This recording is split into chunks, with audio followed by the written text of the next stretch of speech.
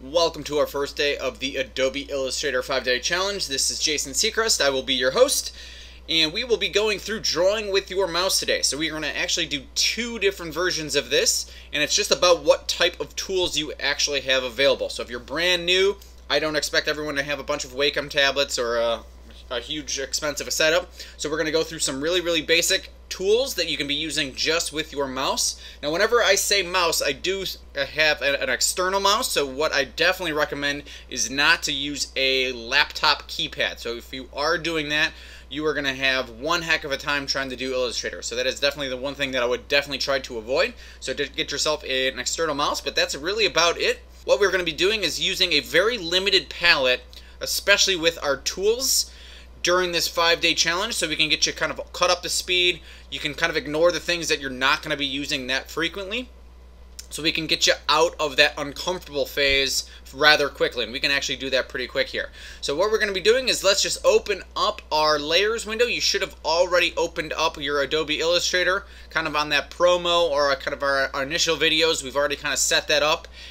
Now Illustrator is a tool or a program that you're gonna want to do shortcuts with. So as we go through this, I'm gonna start saying all of the keyboard shortcuts just so you can start doing it, because what you're gonna realize very quickly is your mouse is gonna go back and forth and it's gonna drive you crazy. So it is gonna solve a lot of issues if you start using your shortcuts. So your left hand, I am ready. The left hand should be hanging out on the keyboard. Okay, so just notice that we're gonna be using spacebar, C, A, V, Z is zoom.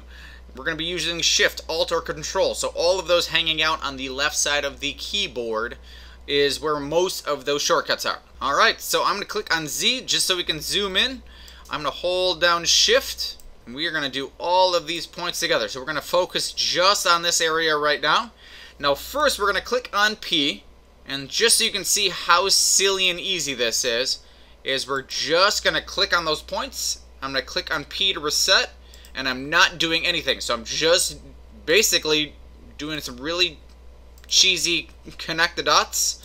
Click on P to reset, and I'm just following each one of those. And I'm going to click on P. Now, whenever you're doing P to reset, just understand that, especially with the new version, it'll connect it, so you'll know right away, hey, it's still connecting, and then we can go. So let's just go through our process here. I'm going to click on APG with handles. And we pretty much want that hiding just so it doesn't freak out everybody.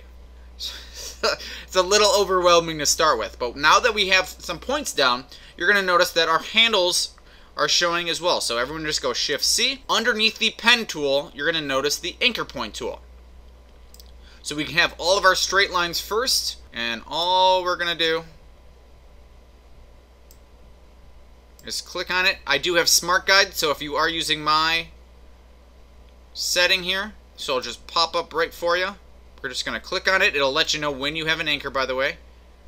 And we are just going to pull these out until we are lined up with our line. Now you could go off of the anchor points and the handles, or you can just go by the line. Either one is fine. Done. Look at that. Look at how easy that was. So I'm going to use the space bar. Let's just find some other ones. I'm going to zoom out. So that was Control minus. Let's do some of these. I can see this one. I can see that one. Let's just minus that.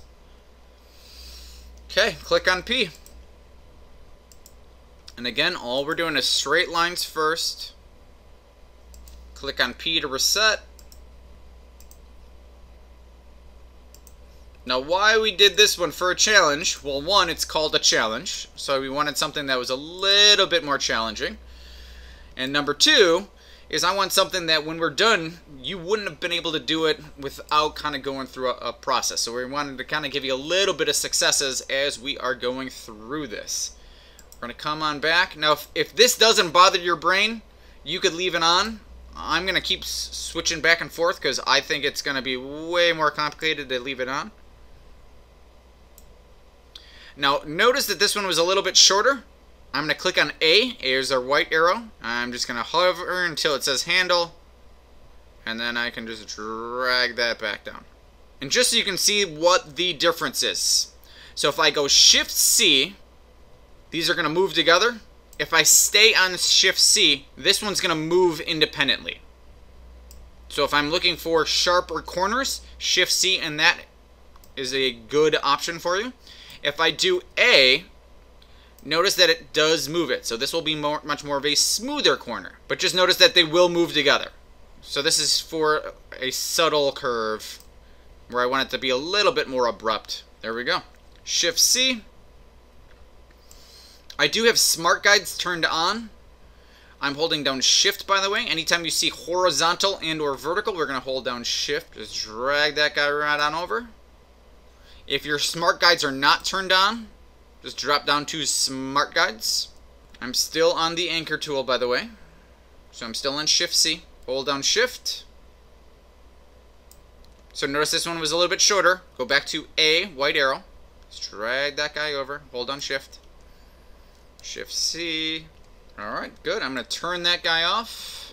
Alright, let's hover right there and let's do some eyeballs. Now, in case you were ever curious on what my process would be, I would do all of my straight lines first, then come back and then start doing all of the anchor point tool. So let's just do this. Let's say that one's there.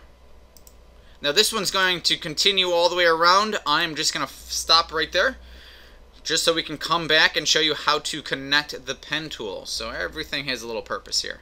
So I'm dragging down to the bottom here. I'm going to go A, by the way. And you can see this one way over there. Shift-C. And this one might actually not be there. Let's give it a test. Let's see what happens. Good. Let's do Ellipse tool. Now I'm just going to drag that guy out. Click on V. Let's do a simple little rotate. And I'm just going to use my arrow keys. And then I can just scale that down. Good. I'm going to click on P. 1, 2. Click on Shift-C. And then let's just drag that guy out right there. Good. Click on C. Again, we're using this scissor tool. And I want 1. Notice that it says path. Now, if it doesn't know what you're selecting, remember, zoom, zoom, zoom. And I just want that bottom half. Click on delete. Click on pen tool. 1, 2, and 3. Shift-C.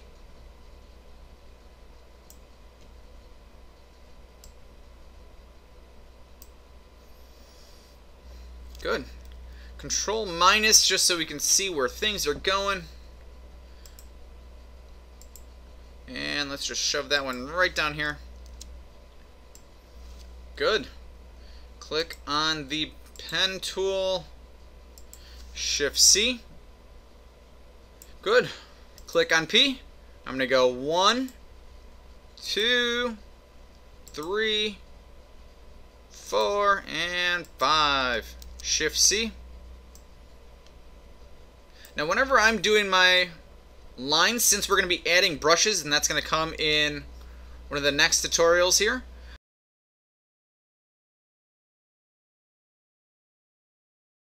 Alright, let's crank this little guy out. He is done. P. P. Good. Come on over here. P. 1 right there, and 1 right there. Shift-C.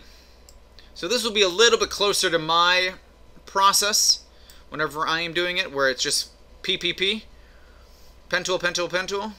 And that's just to lay down those lines. And then I can come in and then I can mess around with any of those. So it doesn't hurt my eyeballs nearly as much since I drew my character. So as you start moving on to your own characters,